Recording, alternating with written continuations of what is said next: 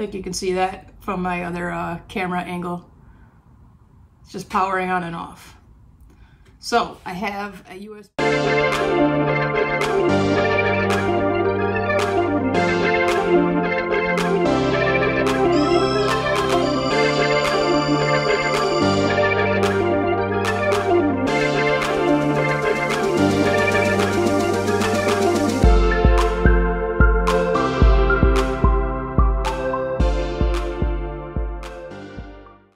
So here we are sitting with my QSCs. Apparently there's a thing going around where possibly the firmware is leading to, well, by not updating the firmware, is leading to some overheating issues. Possibly that's what's happening because at my last show, well, one of these K.2s decided to just start turning itself off and on. The back screen, I'm going to plug it in here so we can see it together. The back screen is just powering on and off. So let's take a look at that. I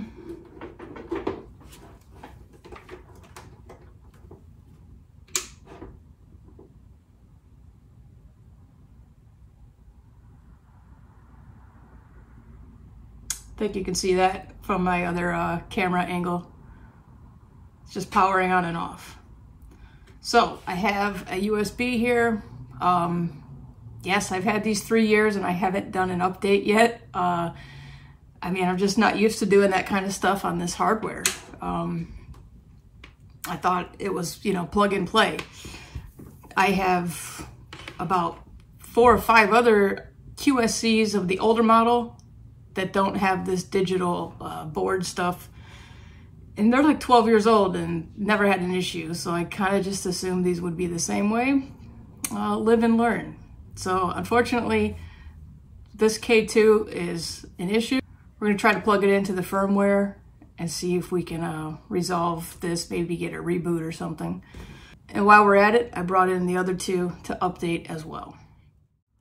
So if you're like me and you haven't done an update, you might not realize where the USB port is on the back of these. It's just a little hidden feature under the dial knob, which is right here. And you just slowly and gently, evenly pull it off. Try not to rock it so that you don't damage the dial on the inside. But there's a little USB port inside there. I think it's just a simple USB mini. And you need a cable that is data, transfer, and power.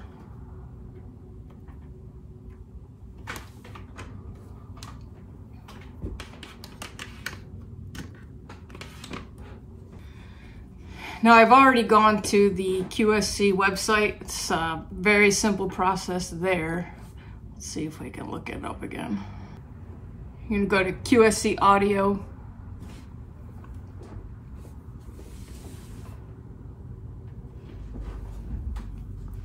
QSC Audio, K.2 firmware. And you're gonna install for either Windows or Mac. It's very simple instructions. You just, you know, follow the prompts. So once it's on your desktop, you're gonna have to sign in with just your email. Was no big deal, it was real fast. So now I'm gonna open the updater.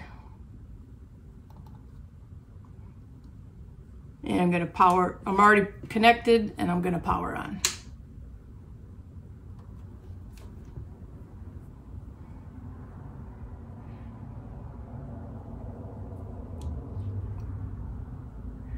So the bad K.2 is not showing on the verifier. So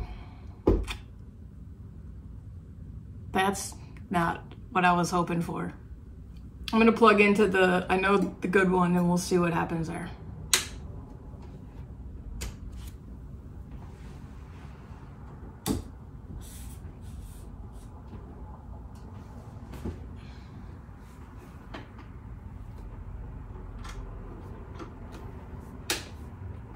Oh, need power.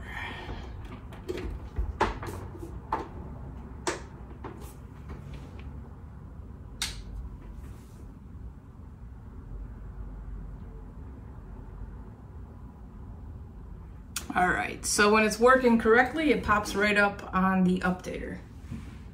Shows right up. So it just says update firmware. I'm gonna click start.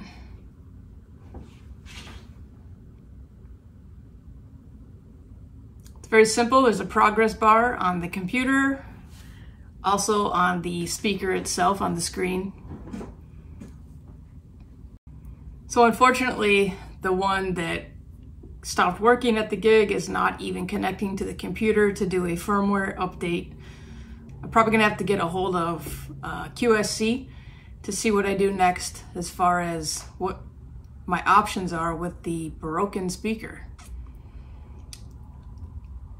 But I will take the time today to go ahead and finish the update on the 2 existing speakers to hopefully prevent what just happened.